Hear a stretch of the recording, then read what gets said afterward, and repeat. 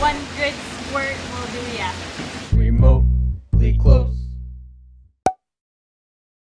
Action. Alright, well, it's chum egg take season, or I guess more technically the end of chum egg take season, because we just finished today.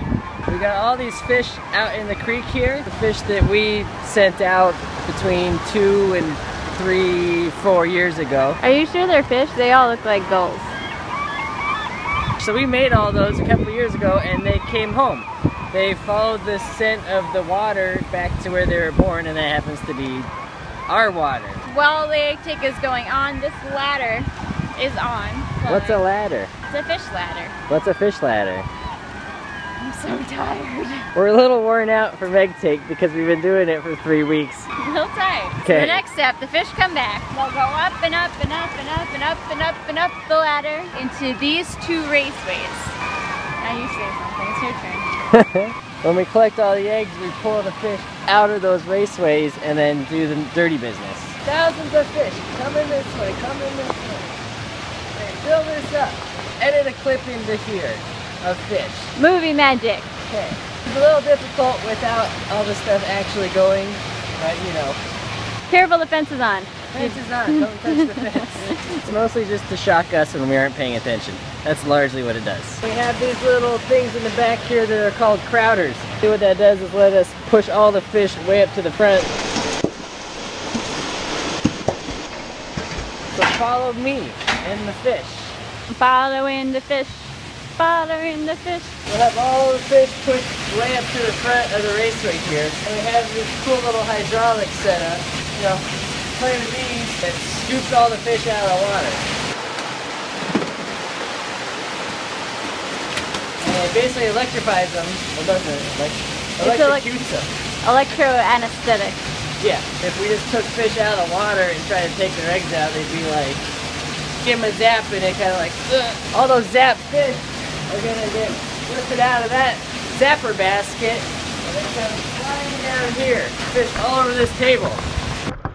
I'll be at the other side. I'll be your sorting partner. What you have to do up here is separate the boys from the girls. Boys have more of a type. They have a very manly, masculine face, and the girls have big, pregnant bellies.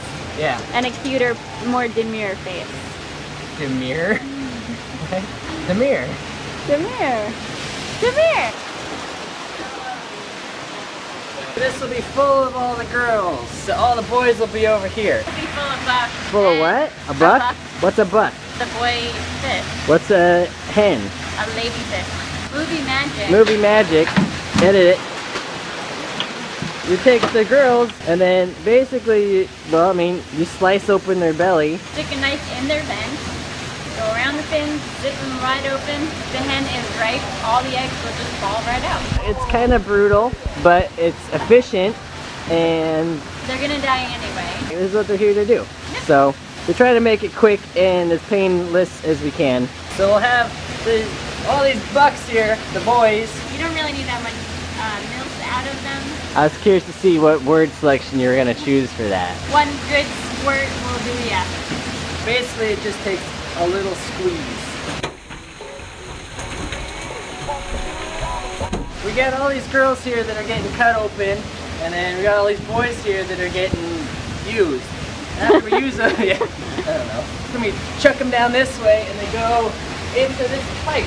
This pipe leads all the way down, around, out to the dock, and it fills up a barge with all the dead fish, and then we take care of them at the end.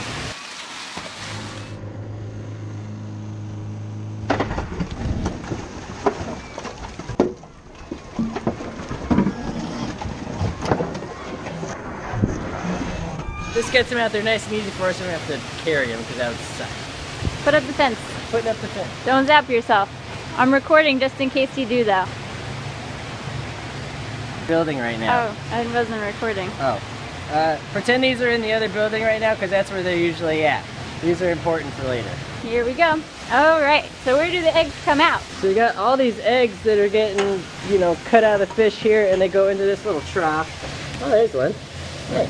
They slide all the way down there. That's where all the milk falls in and mixes up. And then that comes around here to the tunnel of love.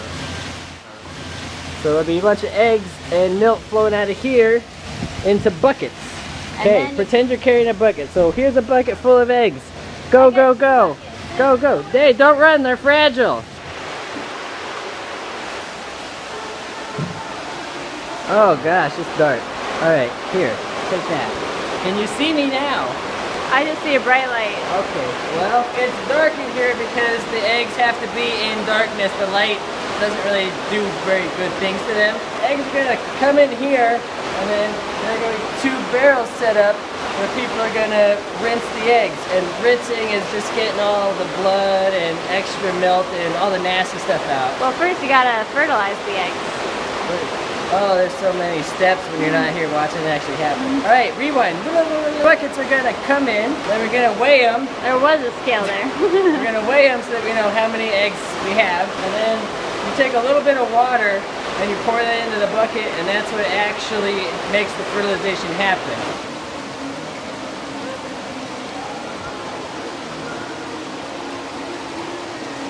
Then, that's when we start rinsing all this stuff out. Because we want to put clean eggs in the incubators. So we'll rinse all the extra milk and blood and just random fish junk that comes with the eggs. So then you have clean eggs. Yes. So there's no point in walking anywhere else because you can't see anything. We take our clean eggs and we cover them in overdine, which disinfects them. We'll have all these buckets full of eggs in overdine that we set in those troughs that are out there now. They sit in there for an hour. When they come out of the fish, they're all squishy and very fragile. They're very, very soft. Very squishy. After they sit in water for an hour, they get hard and they're actually a lot tougher. What was that all about? They're bad. I don't want them in my eggs. That's a good and that's a bad. Good, now show them the incubator. Okay, we're going to an incubator. So after the eggs have water hardened, it's called, for an hour, we bring them in here to all the incubators. Oh, it's going to be way too loud. So we have these buckets of eggs and we put 15 buckets into each incubator, which is the equivalent of basically 450,000 eggs in each of those incubators. It's a lot of babies. It's a lot of babies. So after you put them in those incubators, that's basically where they're gonna live until they hatch. How many eggs do we take? 36,800,000. It took us 3 weeks. It took a long time. I don't know where else I'm going with this. Good. Let's go home. What's your favorite part of egg take?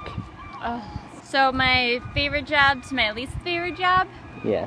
Oh gosh. And give me your gum for a second. Give me your gum. No. Give it. No. I don't like running buckets because I don't like cardio. Okay, what's your favorite part?